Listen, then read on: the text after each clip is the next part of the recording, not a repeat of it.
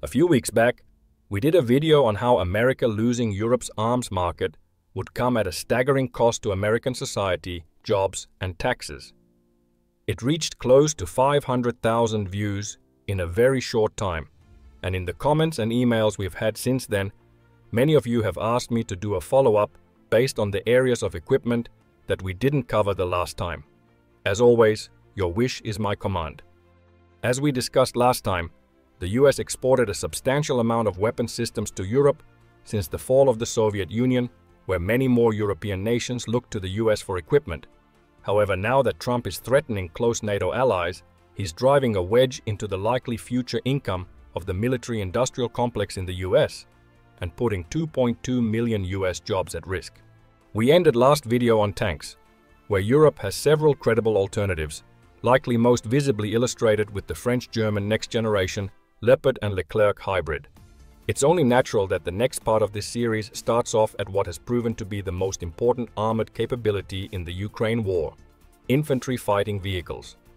The US has long relied on the very capable Bradley, but sales never really got off the ground anywhere but Lebanon, Saudi Arabia, and Croatia.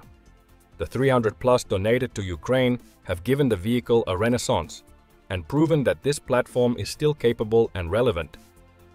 The issue for the Bradley and American IFVs in general is that Europe, hands down, produces both more capable and more advanced systems. Two European companies are in the process of competing for making America's next IFV. But with the way Donald Trump is threatening Europe, this could quickly come to an end. Seeing that this video is focused on European variants, that automatically disqualifies the UK's Ajax and the Spanish-Austrian ASCOD 2, as both of these systems are produced and have ITAR connections to the US military industry through General Dynamics. Now, considering that it is a crime punishable by public shaming in Finland to brag about ourselves, I'm not going to start with the Patria AMV, but rather what I consider the cream of the crop, having been in operations in almost all Western IFVs on the market in Afghanistan. To the anger of many of my countrymen, I'm going to have to go with the excellent Swedish CV90.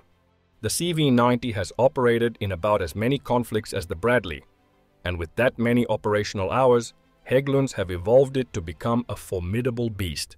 It has been delivered to 10 European countries, and Hägglunds have produced around 2,000 units. It is the most widely adopted European IFV, and it has been pushing technological advances in the IFV category for as long as I can remember. What makes the CV90 stand out in comparison to its competitors is that it is a much more multi-role platform than, in example, the Bradley. There's anti-air variants, mortar variants, electronic warfare variants, and observation variants. Bofors, who made the most effective anti-air gun in World War II, is the company behind the very capable 45mm turret, and the newest variant of the vehicle, the Mark IV, comes with augmented reality displays which blend together data from other platforms in the network, and it was the first Western IFV to come with active protection against drones and incoming ordnance.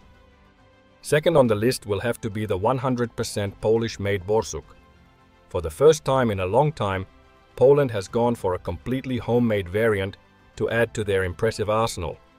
It looks promising, and judging by how effective Polish artillery and APCs have been in Ukraine, there's absolutely no reason why this vehicle won't be as good or better than its competitors. What I would hope for Poland is that they did more like they have done with the Borsuk and Krab, rather than pouring billions of euros into US-made tanks. Poland has a very capable industry which just needs support to get off the ground in the tank space. Poland is focusing on setting up factories to build the capable South Korean K2, and with some localized Polish upgrades, this could be a very credible alternative to the US Abrams for them, at a fraction of the cost. What is a list about armored vehicles without a German variant, I hear you ask? Well, both the Lynx, Boxer and Puma from Germany's Rheinmetall and KMW respectively are all top-tier options. The Lynx has even excelled so well in trials that the US is considering it for its next IFV variant. The Lynx brings so-called flexible mission pods, which means that a unit can quickly swap out its armaments, ranging from airburst capability to anti-tank munitions. The Puma is somewhat older, but is a direct descendant of the Marder, currently causing havoc in Russian lines in Ukraine at the ripe old age of 40. And then there's the Dutch-German Boxer, currently a mainstay of many European armed forces, which is a much more versatile chassis that you can use for many different roles: APCs, artillery, and recovery. Say what you will about Germany, but their armored warfare heritage is unquestionable, as proven by the US and Soviet Union essentially doing everything in their power to secure German engineers post-World War II. Last but not least, France's very own futuristic take on a modern IFV, their newest VBCI Mark II. As with the more modern IFVs in this bracket, it comes with drone jamming, electronic warfare, and anti-drone capability through its anti-air targeting system. It is likely the cheaper of the bunch, but it remains to be seen if the pricing for it remains as low externally as it has internally for the French army. As for price, it is a bit like comparing apples and pears. Some of these systems are new, while some rely on the same older technology seen in the Bradley. The most expensive IFVs on the European list is the Lynx and Puma, which comes in at around 17 million euros for the Puma and 10 million for the Lynx, while the Borsuk and CV90 comes in at around 7 to 9 million. The French VBCI 2 is the cheapest of the bunch and only cost the French army around 3.5 million per unit. Generally, the price would be more expensive if France exported it abroad, but it is still cheaper than the rest on account of a slightly lighter digital suite than what we in example see in the CV90. The CV90 has a track record that few other variants besides the Boxer has in the European market space, and its successes in Ukraine have cemented its position as the go-to European IFV. Ideally, European nations should likely start considering if we take the best from each of these systems and pick 2 or 3, rather than the 7 to 10 systems currently being produced in the EU. French and German companies make 4 variants of IFVs alone. 3 of them are made by KNDS, so it would probably be worth it for France and Germany to get together and decide on one common platform rather than Europe constantly using research and development funds on developing so many different systems. The story is fairly similar with APCs, as we've seen in Ukraine. The US-made Striker has been a great vehicle for counterattacks, and the push into Kursk. Europe doesn't lag behind here either, and produces several variants that can go toe-to-toe with the Striker both on price and capability. Judging by the war in Ukraine, one European armored personnel carrier stands out, the Polish-Finnish Rosomak APC. The Poles have taken the very capable Finnish Patria APC and made their own localized variant, which has been donated to Ukraine in large numbers. Of the 200 or so delivered vehicles to Ukraine, Oryx, who geotags and confirms equipment losses, have only managed to locate 6 destroyed Rosomaks, while 1 has been damaged and repaired. Compared to the US Striker, where Ukraine has been confirmed to have lost somewhere between 35 to 40, this means that the Rosomak is roughly 3 times as durable. Now, the comments will probably be full of angry Americans saying that the Striker is often used in the most hot areas of the front, but the Rosomak is placed with the infamous 21st, 57th and 44th Brigades. The 21st Brigade was as deeply involved in the push into Kursk as the Striker Brigades, so this isn't really an argument. At the risk of getting banished from Finland due to bragging about Finnish gear, I'm going to go out on a limb and put the equally successful Patria AMV, which the Rosomak APC is based on, in second place here. Finland has been very successful with their long heritage of APCs ever since its trusty Sisu APC made its debut in the middle of the Cold War. Finland has donated an unknown quantity of this vehicle series to Ukraine, but my old colleagues in the Finnish army confirm that they've delivered several batches of 30 vehicles to Ukraine. So far, only 5 have been destroyed, and 5 have been damaged or abandoned. It is deployed with the equally impressive 36th Marine Brigade, who have been involved in Kursk and used the Sisu APC series to flank the Russian garrison in Vovchansk in 2024. The Patria and Sisu family has been widely exported and is currently in operation across 12 different nations, including a wide use in various UN-led peace missions. France also has a very capable APC named pardon my French, Véhicule de l'Avant Blindé, or VAB for short, which has also been donated in large numbers to Ukraine. Some sources in France say that at least 250 have been delivered. It has been lost to a somewhat higher degree than its Polish and Finnish counterparts, but it is worth noting that France has only sent older variants to Ukraine. The newest VAB is called Griffin and likely offers similar qualities to its biggest competitors. Ideally, France would send some of the Griffin to Ukraine for combat testing. This way they'd get a baseline for how it fares against FPV drones and the dangers of modern combat. It is currently operated by at least 18 different nations, most of them being in Africa. As for pricing, the aforementioned systems range from 1 to 4 million euros, and as with the AFVs, the French solution is considerably cheaper than the rest, but this price is the internal price to the French army, and a likely export price would be higher. I elected not to mention the Boxer here, as we mentioned its IFV variant in the previous category, but the APC version would come in at around 5 million euros. Air defense is likely the item which the US has sold the most of to Europe, after HIMARS and F-35s in the last 5 or so years, with the Patriot system being sold to Sweden, Germany, Greece, Netherlands, Poland, Romania, Spain and Switzerland.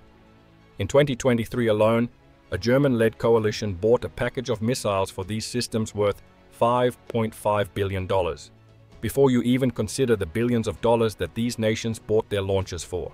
The big issue for Europe is that they have only one credible long-range alternative to the Patriot, though there are promising projects taking place within the air defense space, which will likely become a credible long-range competitor within a few short years.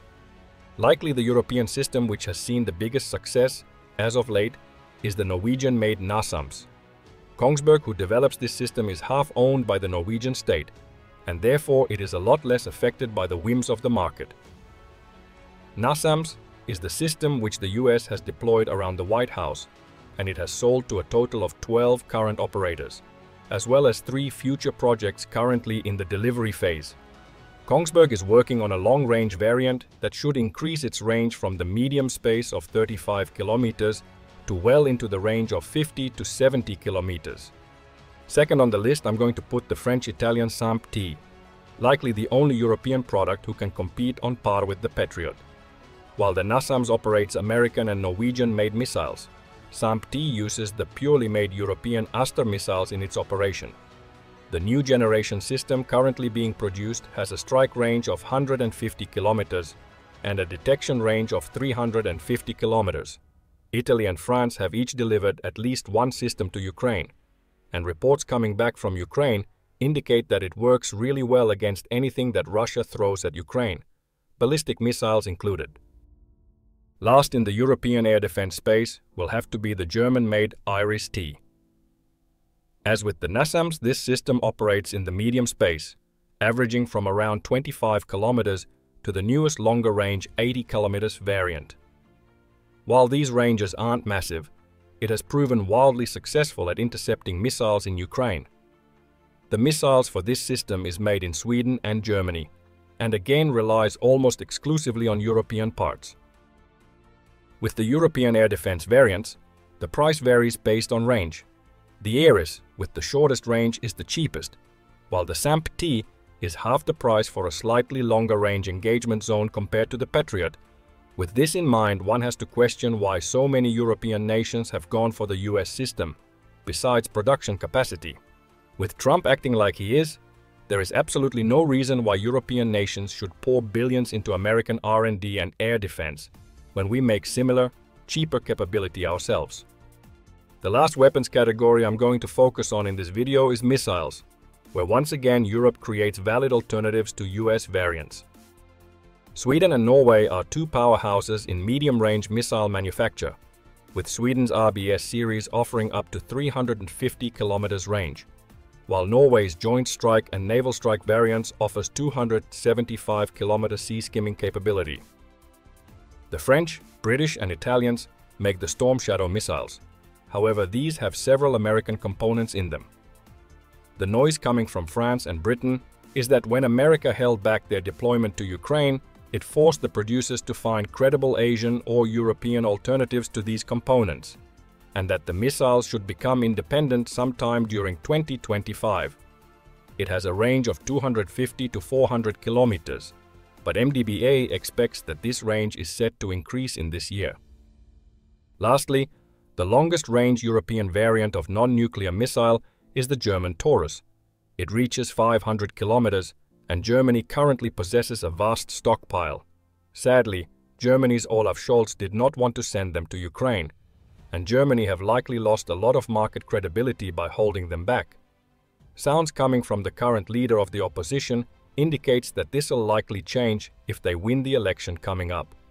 The war in Ukraine has proven to Europe that we need to focus on making our own independent missiles, and due to the issues surrounding the US holding back the Storm Shadow from deployment in Ukraine, France, Italy, Germany, Poland, Norway and Britain have come together to develop a new ground-based missile with a range of 1,000 to 2,000 kilometers.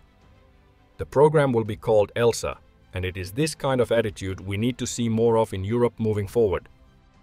I hope you enjoyed this second part of what I consider vital European options to American military technology. If you want me to make a third video on naval and logistical elements, let me know in the comments below.